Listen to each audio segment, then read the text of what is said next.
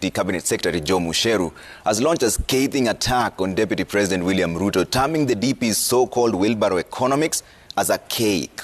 In a thinly veiled salvos, the CS accused Ruto of allegedly misleading young people with empty promises. Mucheru, who was attending a youth event of the National Council of Churches at NCCK, also criticized the recent Court of Appeal decision on the BBI. Chemutai Goin now reports on what has become the first direct response to the DP's politics from inside the cabinet.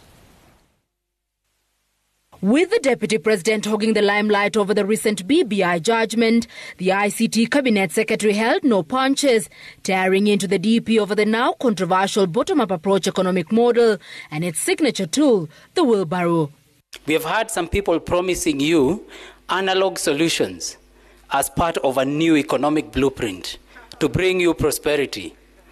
I am a student of economics, and I do not see how the successful economic uplifting of our people can be carried on with outdated solutions. Though he never mentioned the DP by name, Mucheru's unusually bare-knuckle tackle also targeted the churches, which he accuses of allowing the pulpits to be used as political platforms. These churches have been silenced by, say, massive donations from politicians who have been gifted with the pulpit to preach the gospel, sometimes of division, and to nudge citizens towards a class war. These Bible-waving politicians have especially targeted the youth because they think wrongly that the youth are gullible and easy to manipulate. Mucheru, who spoke as he opened the National Youth Conference in Limuru, sponsored by the National Council of Churches of Kenya, urged the church to stand and be counted. You must expose these peddlers for who they are, snake oil salesmen who will go to any extent to gain political power.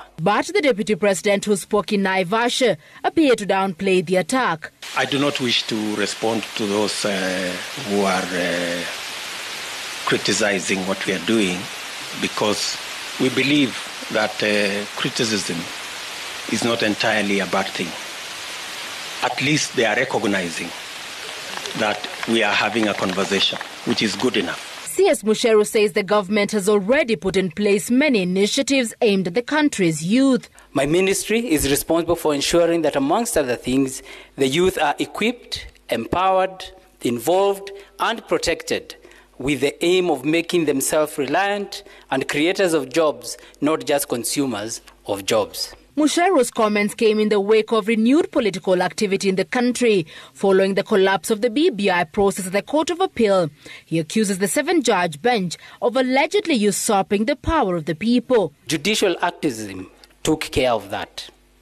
Yet we saw some leaders fervently thanking God the Father for the adverse court ruling. It is a classic case of not seeing the forest for the trees. The whole issue was politicized and anchored as a power hunt, rather than a noble development initiative that would devolve more funds to the people.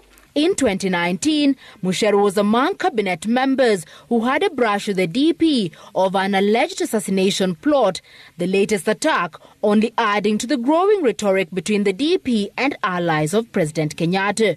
Chemutai Goin, Citizen TV.